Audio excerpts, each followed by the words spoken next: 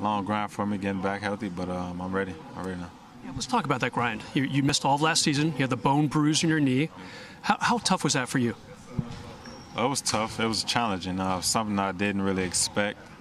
But it was a process, to be honest. Process just learning my body and getting well and getting healthy. That was the most important thing. Did you ever talk to any players who went through lengthy injuries, maybe LeBron and AD? You know, how do you cope with this? How do you stay sharp mentally? That type of thing? Yeah, not those two guys specifically, but some other guys I did speak with that may have had the injury in the past. And it was just a process, like I said, something that you have to take care of and hop right on top of it. I'm saying do the right things to treat it. I've been doing rehab all summer, getting healthy, and it's been good. And I feel great now. Yeah, let's talk about that. What have you been working on the court? Just staying sharp. Just holding on to my skills and my strengths.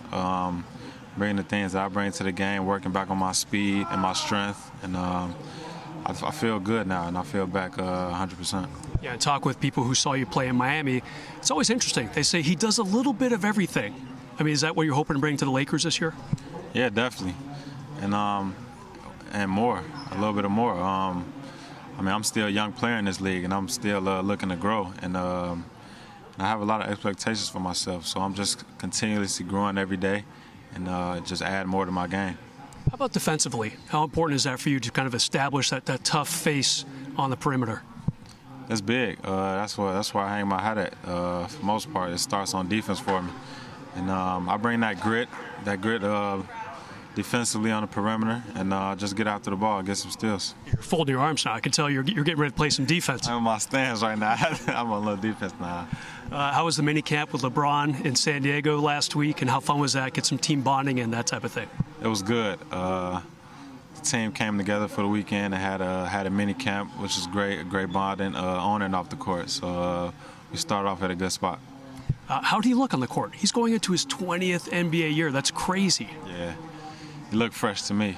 He looks my age, if younger. So he'd love that. So that's a good thing. What about AD and Russ? People always ask about those two guys. How'd they look in the informal practices you had in San Diego? Oh, they're looking great. Them two bringing what they bring to the game is unbelievable, and they're some hard workers. So I'm happy to be around them. How's Darvin doing? First time as a head coach. He's been in the league as an assistant for years, including here about 11 years ago with the Lakers. How's he doing as the head guy? Doing great.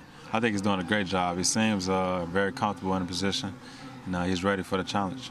Do you want to start? Does it matter to you if you start, you come off the bench? How important is that? I don't really think about it too much. I'm a team guy, so whatever I can do to contribute, whatever. That's not my job to name whether I start or not or come off the bench, but definitely believe I'm one of the better players on the team that can help contribute and bring string and some wins. Do you sense the unhappiness with the team finishing 11th in the West last year? Has that been a theme at all during the brief training camp so far? It hasn't been a theme, but we know the guys know what happened last year. We don't try to harp on it too much, but we're coming in this year with a different mentality. Kendrick Nunn, he's back. He's feeling good. Thanks for the time. No problem.